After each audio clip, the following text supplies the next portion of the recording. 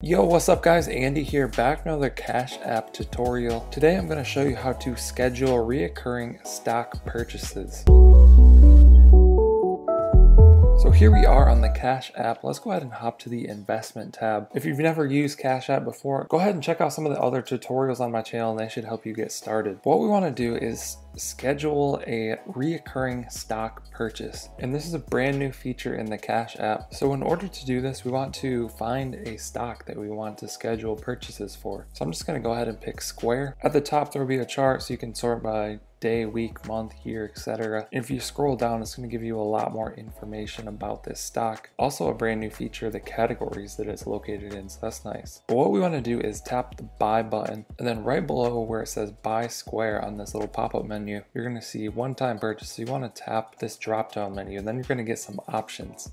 So you can do daily, weekly, or every 2 weeks. So I'm just going to tap on daily for this example, and then we'll tap done. And by the way, right now there's a minimum $10 purchase for scheduled reoccurring investments. So I'm going to tap on $10. If you want an amount that's different than what's shown here, you can tap the 3 dots and type in whatever amount that you want. But I'm just going to go ahead and tap next. Scan my fingerprint. It's going to give us our order details. Now here's the main thing. It's currently 11:50 a.m.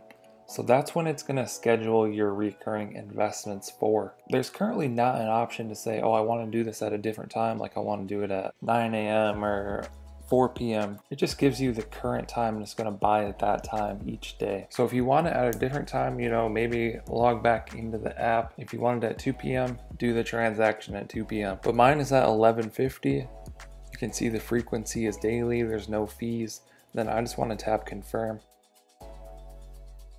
And there we go. I've purchased $10 of Square and it's going to say that I'm ready to do this daily. My next purchase will be tomorrow at 11:50 a.m.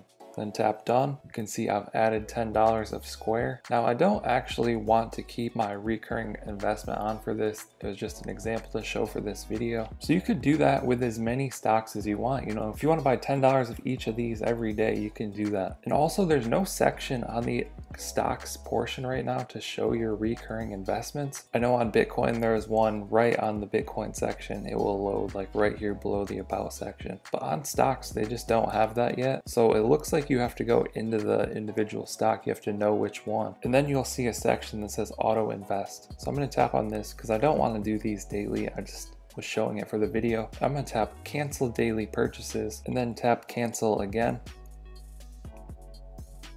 My scheduled investments have ended with this. So that's how to cancel if you decide that you don't want to do it anymore. You have to go into the individual stock and do that. But there you have it, a quick overview of how to set up scheduled or reoccurring investments for stocks within the Cash App. I hope you guys found this video helpful. Be sure to drop a comment down below if you have any questions. I will try and answer those. Like and subscribe if you want to see more videos like this one. Also, feel free to sign up using my link down in the description. You can get $5 free on Cash App and a free stock on Robinhood worth up to $500.